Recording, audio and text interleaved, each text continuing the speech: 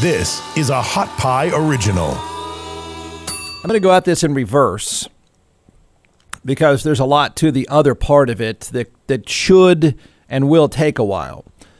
I'll talk about Joe Biden's compelling, interesting, my opinion, compelling, interesting, and honest speech yesterday afternoon that we all should have paid attention to. I'm not sure we did, but we should have.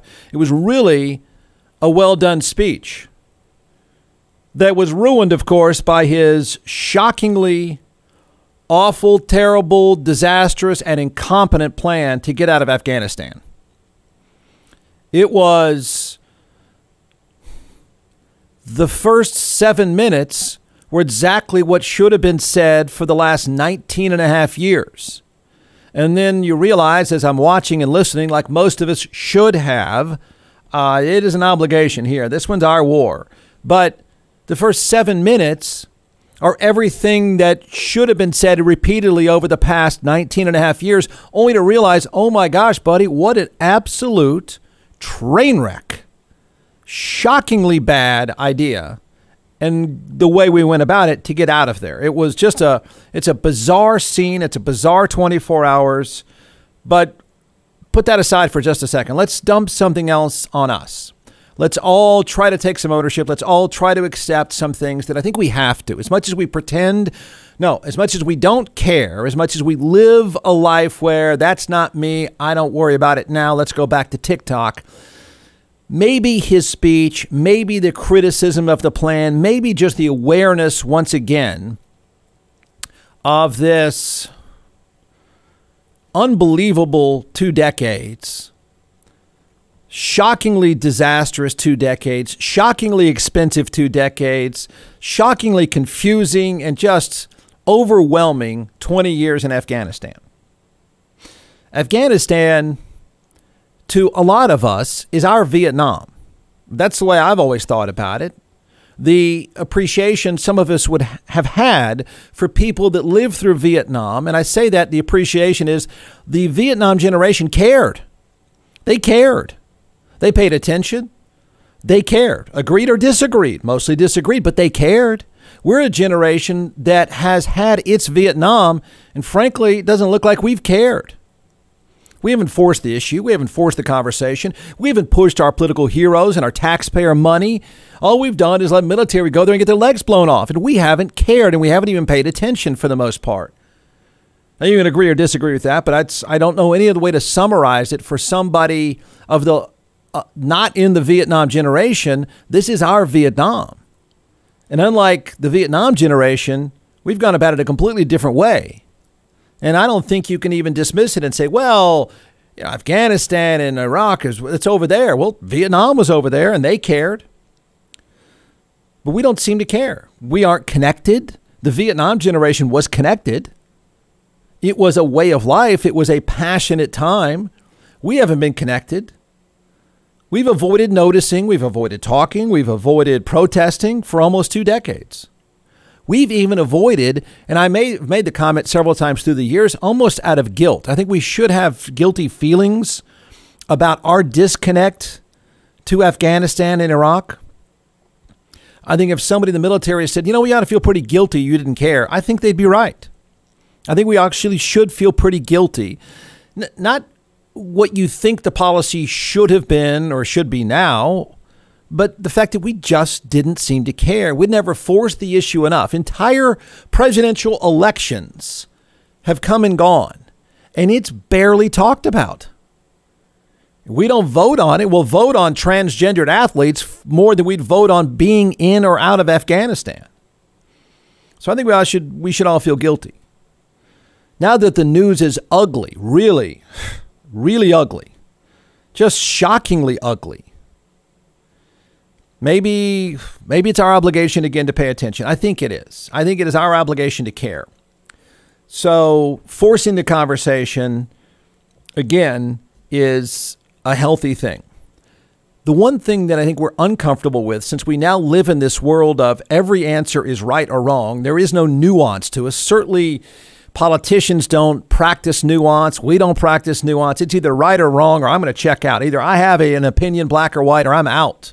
We have no tolerance for this is a really, really complicated place, a complicated time, and there's a gray area. There's no good answer, but that doesn't mean we shouldn't care.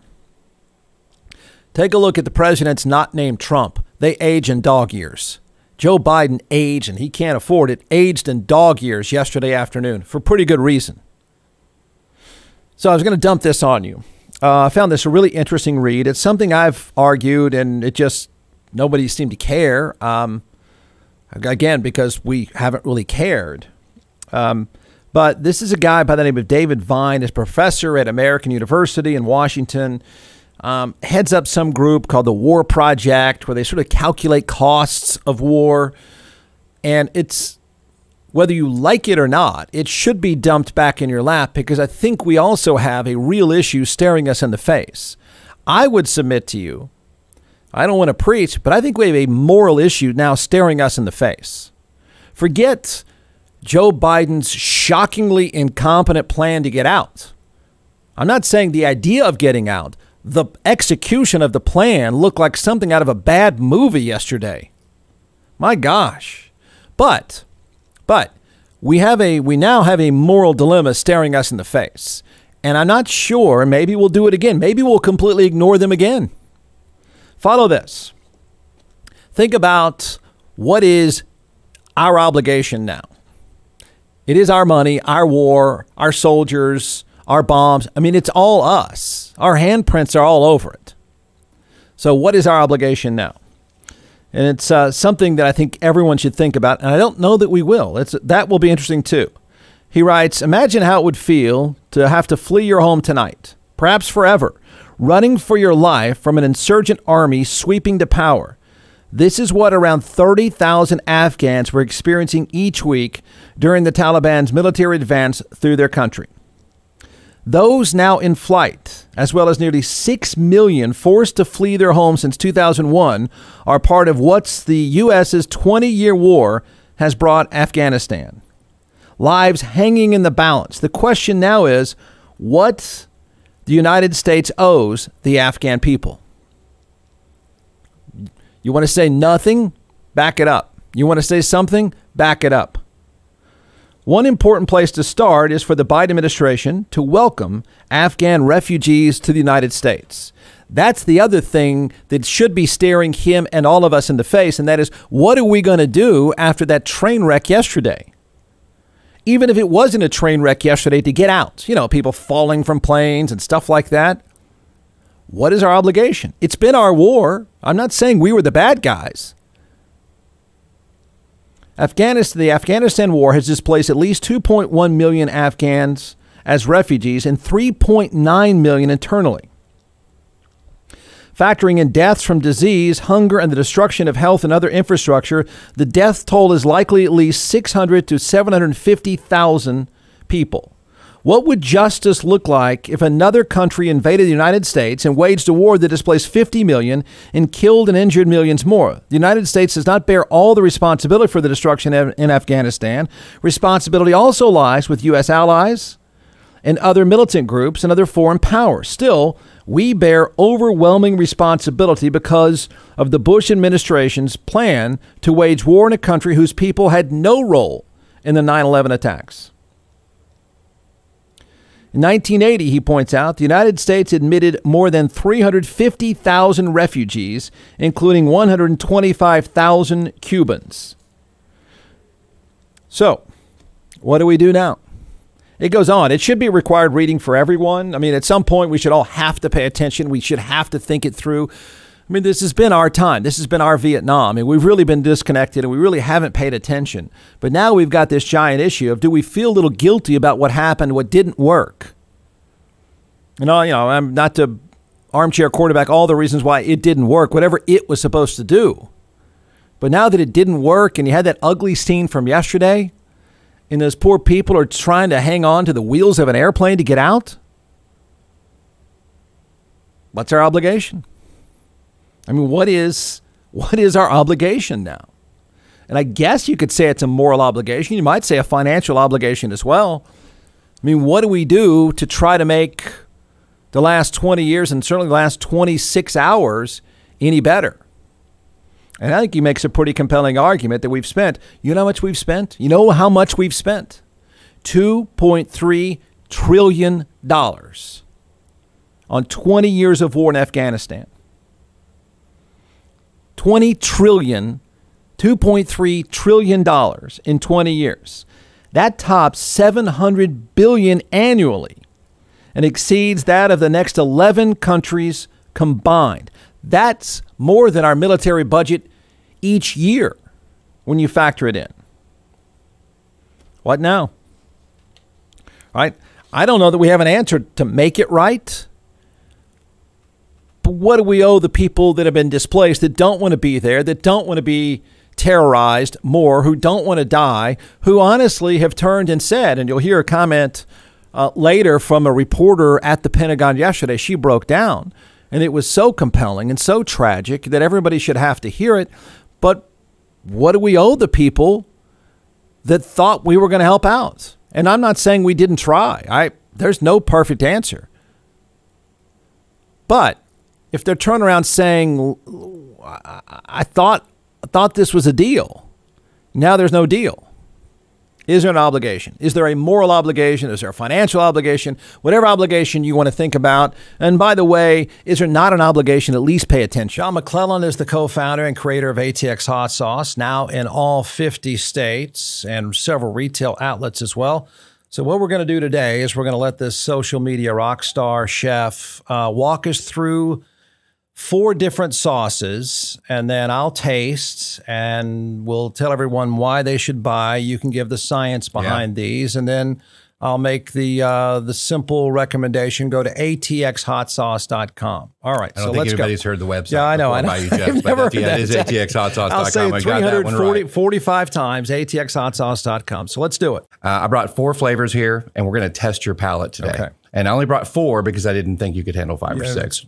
Yes, probably a smart move. Yeah. And so the first one we're going to try here, it's called Beet Heat. And just like the name implies, it has beets in it. It's made with red Fresno peppers. Red Fresnos are red peppers that are they're hotter than a jalapeno and a little bit less than a serrano. So not super hot here, just a lot of really good flavor. So we're going to start with this one, and then we're going to move up the chain. Okay. I've had the Beet Heat, but okay. Yeah, we're going to try it though. It goes well with a cab. All right, Jeff's savoring Beet Heat. I'll even do it with you, so that should be all right. Now remember, it is hot sauce. Yeah. Oh, it is. It's hot sauce. Trust me, man. Wait, is that one hot to you? No, a little. Yeah. The great thing with the fermentation process is you get a bunch of the flavor right up front. Yeah. And then the heat comes, but then it dissipates pretty quickly, especially with the red Fresnos. You know, this is not a very spicy one, but it is a very tasty one. Goes on great on sandwiches. Beet Heat. Beet Heat. B-E-E-T. Heat. All right. Go to atxhotsauce.com. That's right. So, I mean, surely, well, we hope most people have watched and listened and followed. It should be right there in your face, and it is. We're talking about Afghanistan again. It's ridiculous, honestly, that we ever stopped talking about Afghanistan. We've spent trillions of dollars and thousands of people have died. But, and I don't want to preach, but we should all feel really, really guilty for letting the issue go. We will probably let it go again in a month. I compared it, for a lot of us, it is our Vietnam, and during that time, it seemed that people were more connected to the story, were more connected to the controversy, were connected to the aspects of war and all that comes with it. We haven't been connected. And I don't think it's okay to not be connected to this. We shouldn't be fighting about vaccines. We shouldn't be fighting about gay marriage or non-issues like transgendered athletes and stuff like that. We should have been protesting and fighting about what to do in Afghanistan, pro or con. Isn't that why we vote? Although it doesn't seem to be much of an issue. Hasn't been an issue. So the last 24 hours, after 2 decades of war or policing, or nation building, or humanitarian rescues, or all of the above, right? The last 24 hours has been nothing short of a bizarre and shockingly ill-prepared and incompetent plan. I guess. It sure looks like it. To be fair, there are members of Congress. There's people listening or watching, I think, that might fit into this category that have consistently said we should stay. Those people have existed. They've existed in Congress. They've existed for some time. I don't agree, never did agree. I remember the day that Colin Powell and going into Iraq, I remember watching. I remember it was minutes before my show started. I watched, and a lot of us, admittedly, where some of us are not military people. We don't know that much about the region, but we tried to pay attention, myself included. And I remember he had that pointer, and he's pointed at trucks or milk trucks or whatever was going on. And then I came on my show, and I said, I don't know that I agree with this. And oh, my gosh, I should have known it started a tidal wave of you hate America, you hate America, you hate America.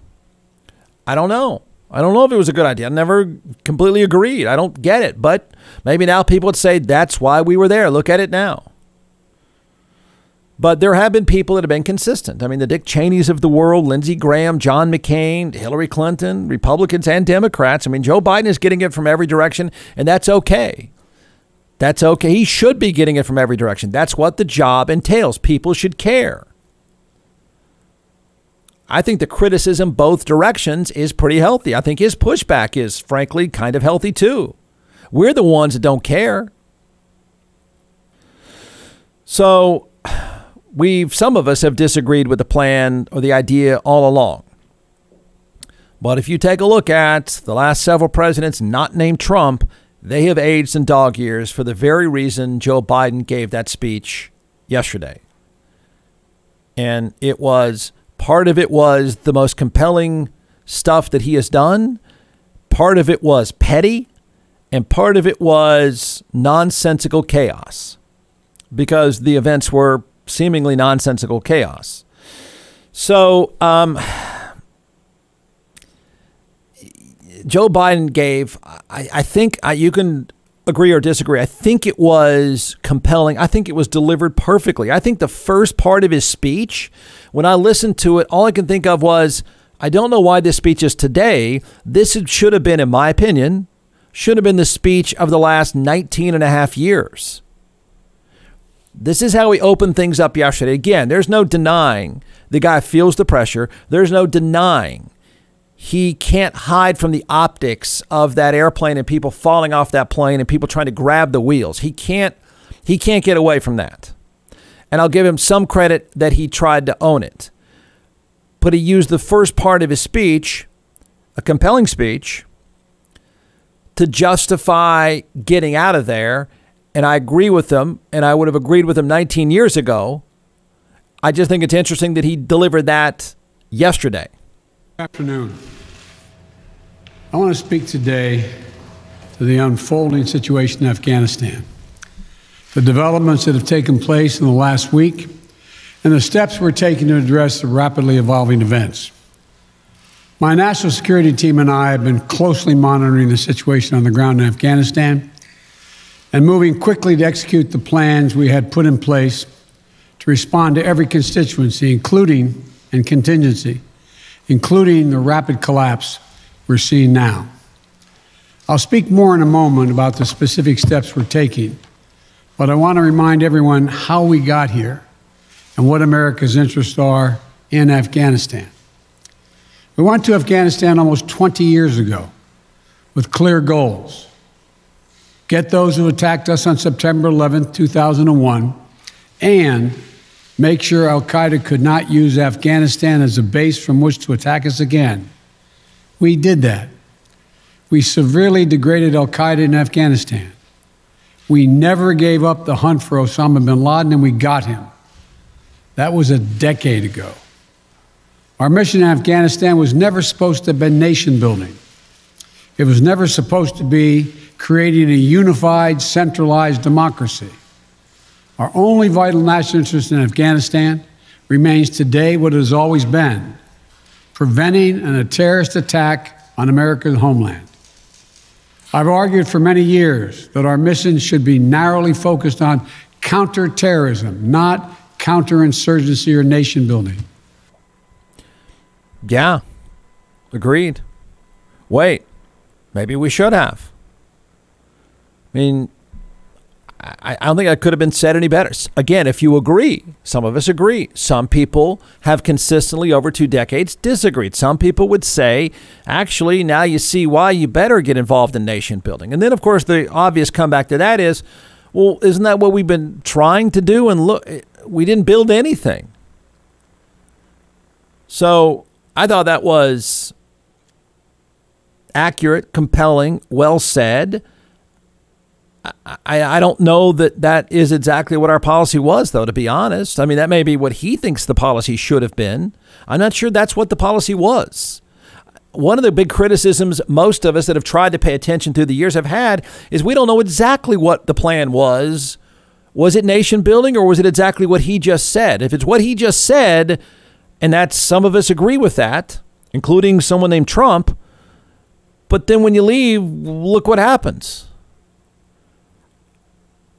It was the right thing to say. It was the right thing to clarify. Is he covering his own butt a little bit? Of course he is. I just think that speech should have been given countless times, and it hasn't been. So then, no argument whatsoever. Every decision is brutal. As Martin McKinnon said, the outcomes are always brutal. You're only trying to find answers that are less awful than the other awful ideas. We're just trying to find the least awful situation. And maybe this turns out to be it. In fairness to Joe Biden, the look of the last 24 hours may be a distant memory, and maybe we're going to find ourselves in 6 months saying, yeah, it was the right call, it's the right way to do it. It was ugly that day, but so be it. I mean, I'm in favor of getting out. Trillions of dollars and people dying, and we don't know which direction it's going. I've always been in favor of not being there and getting out. So maybe more people are going to be forced to have that attitude. But then again, the pictures are going to be ugly.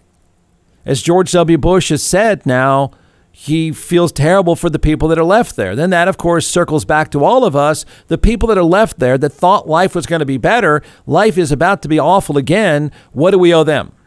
That's the next dilemma that Joe Biden has. All of us have.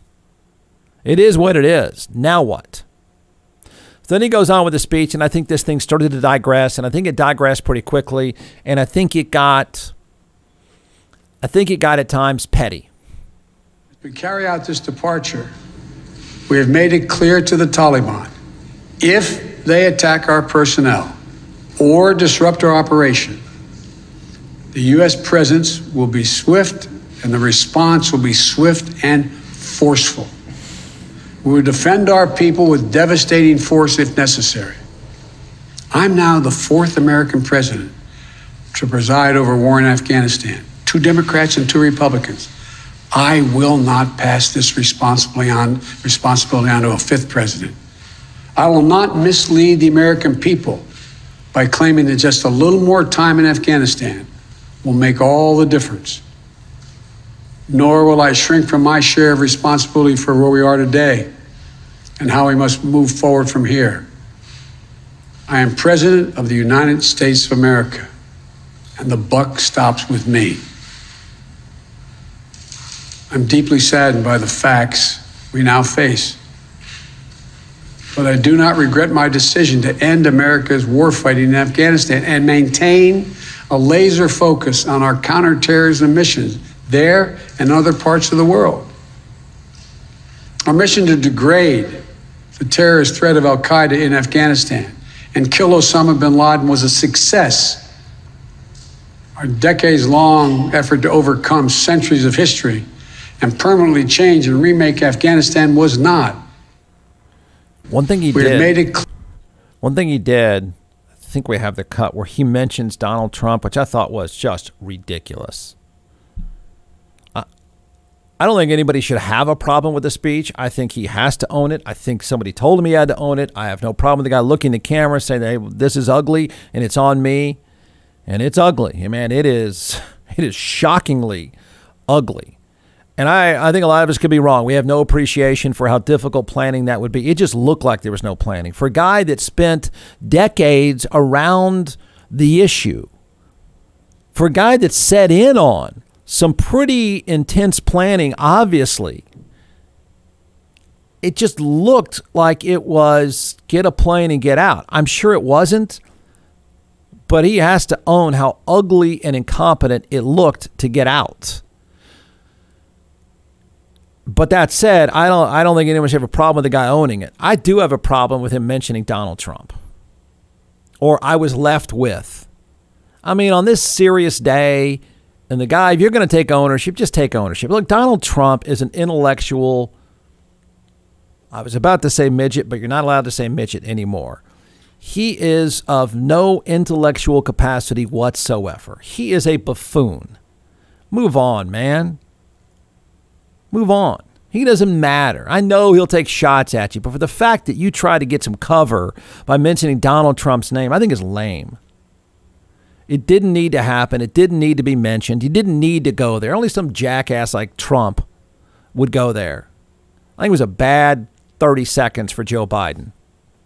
When I came into office, I inherited a deal that President Trump negotiated with the Taliban. Under his agreement, U.S. forces would be out of Afghanistan by May 1, 2021, just a little over 3 months after I took office. U.S. forces had already drawn down during the Trump administration from roughly 15,500 American forces to 2,500 troops in country. And the Taliban was at its strongest militarily since 2001. The choice I had to make as your president was either to follow through on that agreement or be prepared to go back to fighting the Taliban in the middle of the spring fighting season. There would have been no ceasefire after May 1. There was no agreement protecting our forces after May 1. There was no status quo of stability without American casualties after. Okay, I don't know that anyone is denying. Again, I don't even know that that's all Trump's fault. I know he'll just make noise. I get that. I get that the details of what Joe Biden inherited or Donald Trump inherited or anybody inherited are rough and awful, and you're trying to make the best of it. I don't have a problem with that. I just have a problem with him saying it on this day. I don't have a problem with the rest of his speech. That part I have a problem with. I think that was unnecessary. I think it reeked of being petty. It may be true, but say that a couple days from now. There's no way to mention Trump's name without it being a stick of dynamite. You know that. A stick of dynamite for those of us that thinks he's a buffoon, he is. An intellectual zero, he is. But also for other people to go, yeah, well, Fox News will get you now. I mean, I think it was an invitation at a time when Joe Biden had to do a couple things. One, most importantly, own the ugly look of people falling out of planes and whatever that was yesterday. Two, explain why we're doing what we're doing. And I think what he didn't do is part three, and maybe yesterday wasn't the time for that, is explain exactly what we're going to do now and how we're going to measure that and what we're going to do about the humanitarian crisis. There's those three parts to me. That's what all yesterday should have been, and he mostly did it. When he went to Trump land, which is that Pavlov's dog for a reaction for most of us, felt scapegoating. It sounded like, well, I got to pick up the mess for this guy, which is true. I just don't think it was the time to say it. Oh, that was a bad move. Uncool. Trump-like move. So, I don't know why it was so ugly. I don't know that we're ever going to get an answer how seemingly incompetent it looked. I don't know that answer. I don't even know if that's a fair way to look at it. It's just a visual that should stick with everybody. And it's sticking to him. Then there was, because I think we all should be fascinated by it. We should be saddened. It is our Vietnam, so I've always felt that way. I think the history of what we did in financing rebels there, giving them cash to fight the Soviets was fascinating and controversial. And I don't know if we ever know the answer. There's never going to be one. So that whole day, I found myself just sort of glued to it. Then there was this moment. And this is why I think Joe Biden has a tough pitch for a country that doesn't pay attention, that wants to turn our back and move to the next thing. We're really good at whatever's in front of our face, whatever controversy is in front of our face. So Afghanistan has not been in front of our face. Our relatives that are soldiers, of course, it's been a total nightmare. And the scars are felt forever. And I really think we ought to feel guilty about our inability to connect with what the military has been through, the thankless job. But we disconnect pretty quickly. We'll move on to the next thing. There was this moment, and I don't know how many people have seen this nor heard this. It's a Pentagon briefing after Biden's speech. The Pentagon briefing was predictably chaos. There was no good answer. This guy is trying to explain away how it is that somehow yesterday wasn't as bad as it looked, with people falling out of planes and stacked on top of each other and trying to grab onto the wings just to save themselves. So he's trying to explain this day away. He turns to a woman, a female reporter, who's Afghan. Thank you so much, John. As you know, I'm from Afghanistan, and I'm very upset today because Afghan women didn't expect that overnight all the Taliban came. They took off my flag. This is my flag. And they put their flag. Everybody is upset, especially women. And I forgot my question to me. What do you ask? Where is my president, former President Ghani? People expected that he bye-bye with the people. And immediately he ran away. We don't know where is he. And we don't have a president. President Biden said that President Ghani, no. He has to fight for us people. They have to do everything, and we were able to financially help them. But we don't have any president. We don't have anything. Afghan people, they don't know what to do. Women has a lot of achievement in Afghanistan. I had a lot of achievement. I left from the Taliban like 20 years ago. Now we go back to the first step again. Do you have any comment? Where is our president, Ghani? He should answer to Afghan people. Well, I obviously can't speak for Ashraf Ghani or where he is or what his views are. I wouldn't do that. But let me say with all respect that I understand, and we all understand, the anxiety and the fear and the pain that you're feeling. It's clear and it's evident. And nobody here at the Pentagon is happy about the images that we've seen coming out in the last few days. Thank you so much, John. She, for those who don't know, her mask is the Afghan flag. And I can't really blame her. The essentially hand-picked president, she's saying something pretty obvious. One, you've taken my flag, and the awful people have now taken over that you said weren't going to take over. And by the way, the hand-picked president, and I don't think it's irresponsible to say, and she didn't do it. I think she was just too upset. And I don't think John Kirby at the Pentagon, he had to shut his face and just listen. You could not interrupt her. That would have been a horrible move. But she was trying, even though she couldn't get a hold of herself, she was trying to say, and by the way, you handpicked him. He left. How come he got out so easily and he's not one of those people hanging onto a wheel of an airplane? Good point. The answer is, and we didn't answer her. I don't know that we have one. So that was, if that also, like everything else, that 2-minute exchange should be required of everybody in this country. It only has 42,000 views. I'm assuming a Kardashian TikTok video has, 42 million. But that 2-minute exchange should be for everyone. From the Hot Pie Media Studios in Austin, Texas, it's the Jeff Ward Show. Listen at jeffwardshow.com.